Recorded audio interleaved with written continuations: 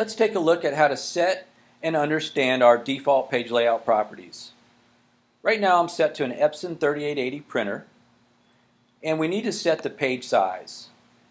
Currently I have set an A3B, which is a 13 by 19 page. We have other predefined sizes as well, and we can also set a user-defined size. In the user-defined size, you can create any page size your printer is capable of handling.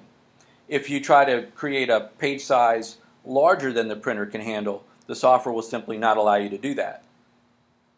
I'm going to stick with my A3B size, and the next thing we need to look at is our media feed setting. The 3880 is just a sheet-fed printer, so I don't have any roll settings available to me, but I do have to tell it how we're feeding that sheet in.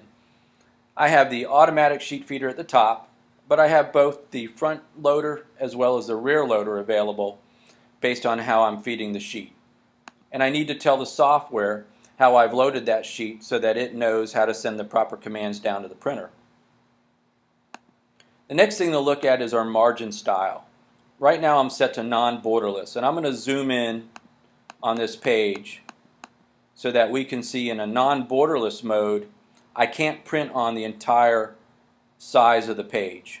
I have this red area here, which is the non-printable area, and my 0, 0 origin point is showing that I have roughly 1/8 of an inch around the entire page that I can't print on. Now if I go to borderless mode, the software knows based on the page size that you've set whether that option is available or not, and if it is available it'll go into the borderless mode, and if it's not, it won't show you anything but your default non-borderless page size. Now in the borderless mode, what I can see here is the gray area that falls outside of the page, and my 0, 0 point, if I zoom in here, is right at the edge of the page. So this is showing me the printer can print on the entire size of the paper, and it also wants to print beyond that in order to do a complete borderless print. And the way it does that is it prints on the pads that are located on the carriage of the printer. Now if we were printing with the standard Epson driver, we wouldn't be able to control this gray area, so the driver is going to enlarge the image by 1/8 of an inch, and then it's going to basically chop that image area off in order to do a borderless print. In ImagePrint, however, we can actually control our XY origin point.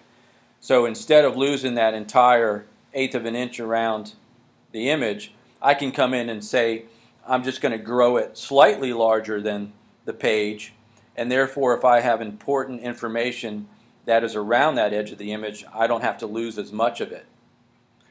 I'm going to switch back to a non-borderless mode, and we'll see that change take place again, and zoom back out. And these are the basic page layout settings in ImagePrint 9 that you need to know and understand, and also understand how the printable area and the non-printable area of the page layout works.